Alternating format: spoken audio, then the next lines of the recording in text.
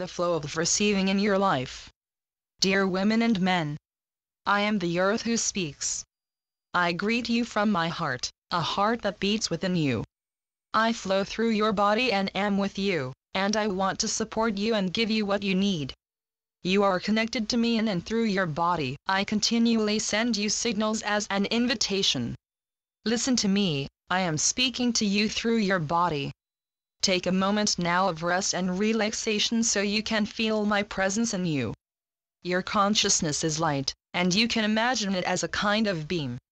This shaft of light can focus in a variety of ways to allow the light to shine forth.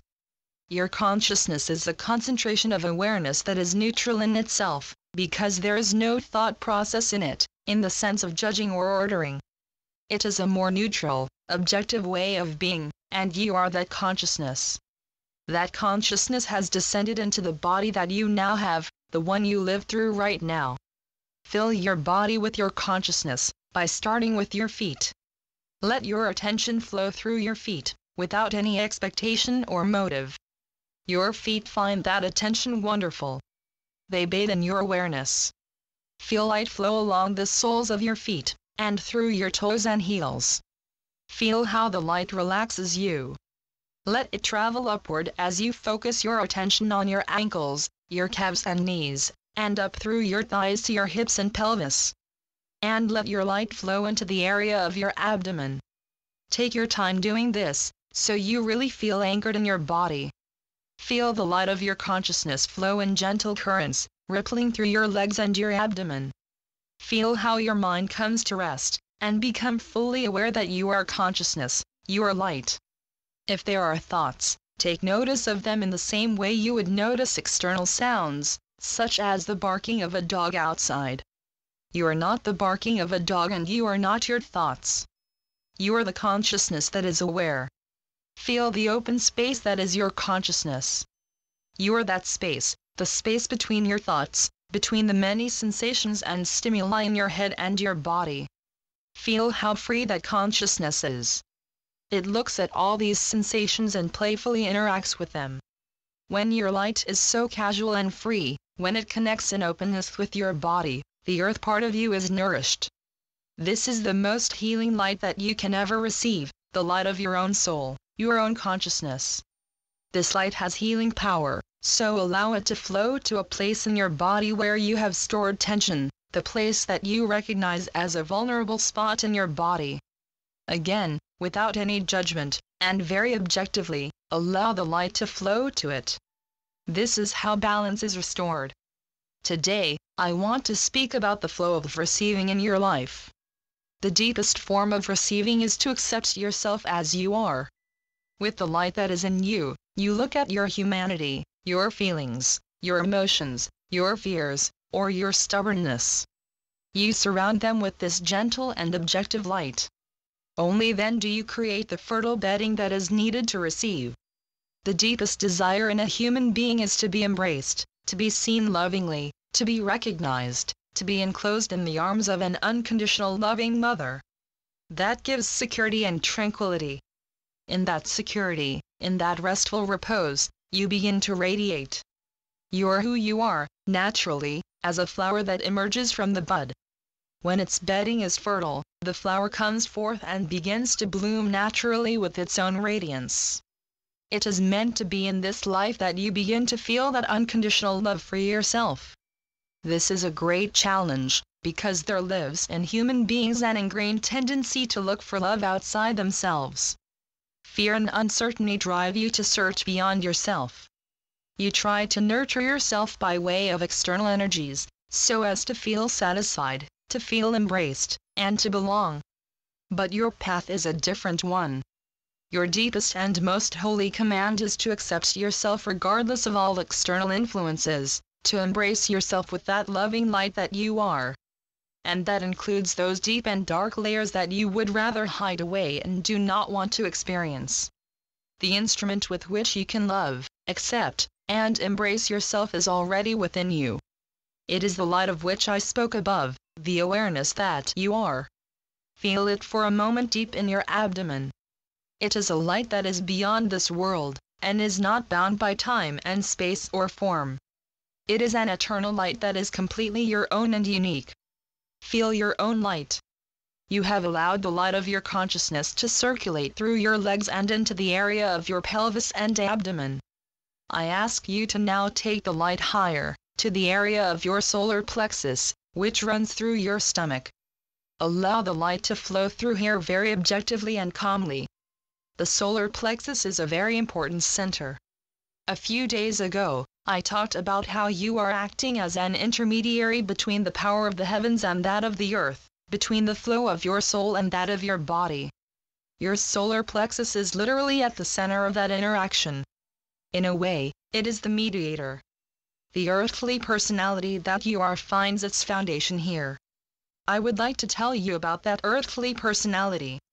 In one sense, the earthly personality is a kind of navigator who has to deal with many different influences, and who must integrate, in a balanced way, the inspiration from above, from the soul, with the emotional forces from the inner child. The earthly body has to take all that in, along with the external influences, people, situations, challenges. The last time I spoke, I discussed two kinds of influence that can throw you off balance and cause disruption. One was fear and the other was control, the wanting to manipulate. If you now look at the center of the solar plexus, you can imagine that this is the seat of the ego, that part of you that must mediate between all these influences and flows, and take action in this world of time and space, of material form. I do not see the ego as something bad. I see it as a necessity, given that is needed in this world in order to get all the different energy flows in balance so you can express yourself here in this earthly environment. It enables you to give and to receive. Now, there are roughly two pitfalls for the ego, which is centered in your solar plexus. The ego can either make itself too small or it can make itself too big.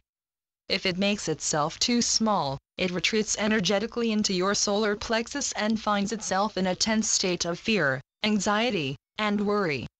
It thinks constantly that it can't, that it is not good enough, that you need others, and that you are powerless. Look within yourself to see if you recognize that type of ego.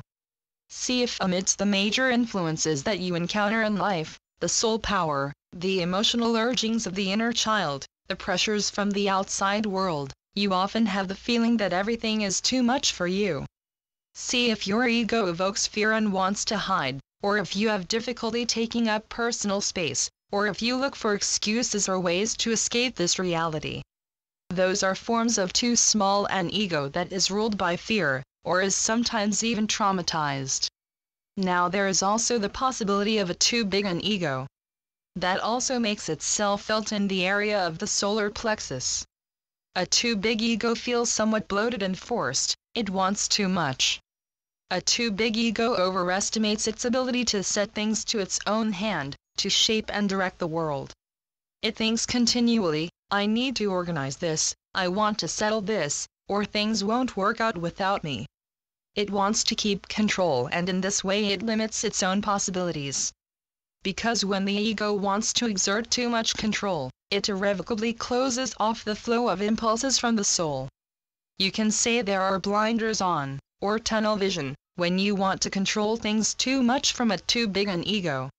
Also, a big ego often has little connection with the inner child. The emotions and the emotional signals that emerge from the child are often ignored or seen as too burdensome. The ego wants to move forward to its goals. It keeps you stuck in its tunnel vision. Look inside yourself to see if you recognize this trait.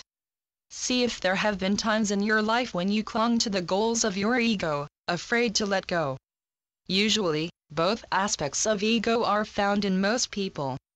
Sometimes it is the case that for one person there is a greater emphasis on the aspect of too small an ego, while for another it is the aspect of too big an ego that is playing tricks on them. But in both cases, you will eventually become cut off from your heart, your soul, and your emotions. The way to get back to your center, to allowing the restoration of balance, and toward reopening the channel to the soul and the inner child, is by looking at yourself lovingly and observing, in an objective way, what you are doing. Do you feed yourself with disparaging and oppressive thoughts? Do you make yourself small? You then create a story around that idea that things cannot be otherwise and that it is okay that way. Examine the story in detail. Look at it carefully to see how that story is ruled by fear, by an ego that does not dare to take up personal space, to trust itself and its own strength. Surround that ego with love, understanding, and gentleness. When your ego goes too much in the other direction, when it refuses to let go and insists on determining and ruling everything, then become aware of this belief structure, but do it with a gentle and understanding gaze. Laugh about how you make a mess of things when you stubbornly and obstinately stick to a tunnel vision. Let yourself be pleasantly surprised by new possibilities. Remember that it is often a virtue not to know something, to be open to the new. Why do I speak today about these two forms of an unbalanced ego? Because it is the key to being able to receive what life wants to give to you. You disconnect from the receiving flow by making yourself either too small or too big. By seeing these tendencies in yourself and smiling at them, you naturally come back to your center. Feel that for a moment. Envision that behind or beside you is your soul and before or beside you stands your inner child. Feel the great and wise power of your soul, who knows so much more than you can with your human mind. Trust her. Trust him. Imagine that in your solar plexus lives a small figure, a man or a woman, a figure that represents your ego, and look at it very objectively. Does that figure reach forward and try to order everything? Or does that figure back away because it is all too much, too overwhelming, and calls up too much fear within it? Look what movement your ego is tempted to make toward or away from. Finally, imagine that your ego is balanced and that this figure in your solar plexus is in an upright, standing position. It is connected with your soul and the heavens from above, and with your body and the earth from below. Feel how supportive and liberating that is for your ego, for your personality. Everything becomes freer and more fluid. It is a gentle flow of unconditional love. Allow this flow to happen, and allow it to uplift you. Channeled by Pamela Kribbe. www.yeshua.net